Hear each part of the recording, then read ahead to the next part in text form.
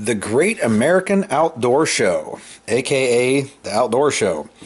It's held in Harrisburg every year, and we're going to talk a little bit about it. This is Gary from Tremis Dynamics. I want to thank everybody for watching. So the Great American Outdoor Show is it's a pretty big trade show that they have every year in Harrisburg. It focuses a lot more on hunting and fishing than tactical stuff, but there's one whole room that's generally tactical type things or shooting type things, and that's where I spent most of my time. Way back in 2013, Reed promoters, the anti-gun douchebags from the fucking UK, pretty much shit-canned the show because they wouldn't allow AR-15s to be shown, and everybody pulled out. But last year in 2014, the NRA took over and promoted it, and they had like 170,000 attendees. And that's a lot more than Reed ever had. So it was nice to see the gun culture come together and support the show. They've added like country acts, you know, like doing concerts and stuff in the evenings, a ton more seminars, and of course the vendors, which is what we all want to see. So this is going to be a 5-part series, and let's do part 3 where I interview Joshua Prince, a well-renowned gun rights lawyer here in Pennsylvania. Hi guys, I'm here with Joshua Prince, and how you doing today? Doing good, yourself? Good, pretty good. You're a pretty big time lawyer when it comes to gun rights and whatnot, and so we'll stop here today at the Great American Outdoor Show and see what your take is on what the most pressing issues that us gun owners face. We have a number of pressing issues currently here in the Commonwealth. We have a number of municipalities that are violating our preemption code. We've sent over 100 letters out to different municipalities asking that they repeal their unlawful ordinances, and there's no requirement under the law that we give them that notice, but we didn't want to burden the taxpayers, so we wanted to give them a chance to do what's right. Unfortunately, City of Harrisburg has refused, and we filed suit against the City of Harrisburg. Good. And as a taxpayer, I hate to see my money go for that, but I care more about my rights. Well, and that's why I think anyone who's a resident of Harrisburg needs to contact Mayor Pappenfuss's office and explain that they do not appreciate the fact that the city is opening all the taxpayers up to additional burdens because of their refusal to comply with state law.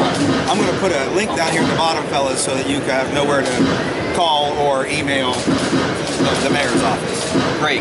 And some other issues that I think we're going to see in this upcoming year, one of the big issues is with mental health treatment.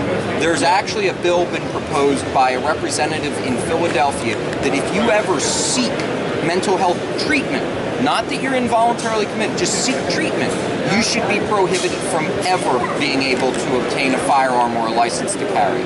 Now, what type of chilling effect is that going to have on individuals who may be having some difficulty?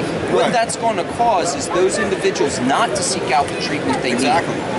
Also, I think we're going to see a number of challenges to Pennsylvania's Mental Health and Procedures Act for those people who have been involuntarily committed. I've actually received several grants from the NRA Civil Rights Defense Fund to challenge Pennsylvania's Mental Health and Procedures Act. Currently, an individual can be involuntarily committed just based on a doctor's signature. They don't have the right to an attorney. They don't have the right to any form of due process, such as being able to submit evidence in their favor, being able to cross-examine people, or even having a neutral arbiter. And some people would say, well, how do you say they're not having a neutral arbiter? You have a doctor who doesn't know the person. The problem is many hospitals make a lot of their money off of involuntary commitments. And people don't realize that there are some hospitals that haven't met someone who didn't need to be involuntarily committed. And financial incentive, whether it's true or not, it makes it seem shady. Exactly. And we recently had a 6th Circuit Court of Appeals decision that said that an isolated involuntary mental health commitment was not sufficient to trigger a disability federally. for the remainder of that person's life. We're going to be filing a similar suit here in Pennsylvania at the federal level, challenging Pennsylvania's Mental Health and Procedures Act. Very good. So we're going to see that. Also, I understand Representative Saccone is working on some changes to Pennsylvania's Mental Health and Procedures Act so that hopefully there will be more due process allowed and the ability to obtain relief at this federal level. Which is good because most of my viewers can be deemed crazy. But what's your take on what's going on currently with the ATF rewriting everything as they see fit? Well, that's an out-of-control agency that needs to be reeled in, and we're working to do that.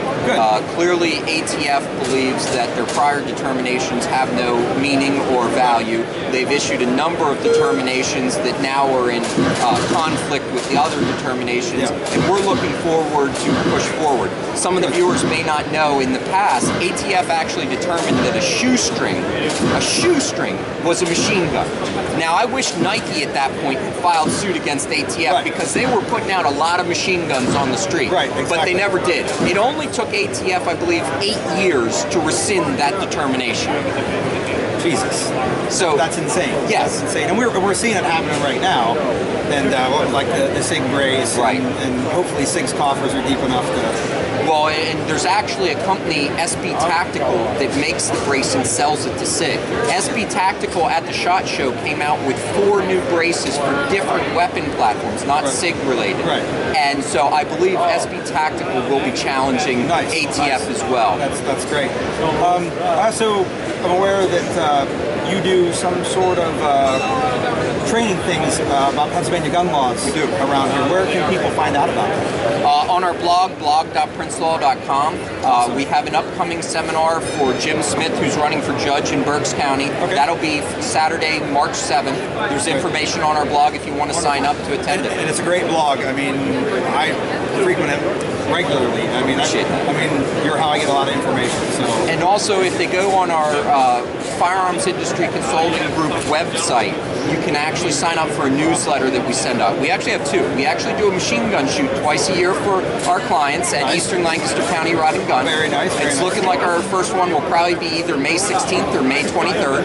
And then the second newsletter is just a firearms law newsletter that we send out with new issues and that. Obviously, most of those issues are going to be addressed on our blog in advance, but we do also have that ability for people who don't want to constantly be checking our blog. Wonderful, wonderful. Well, it's been great talking to you today, and hopefully everyone at one of your seminars, and I'll bring a couple of people here. Sounds great. Pleasure was all mine. Thank you. You have a good one. You too.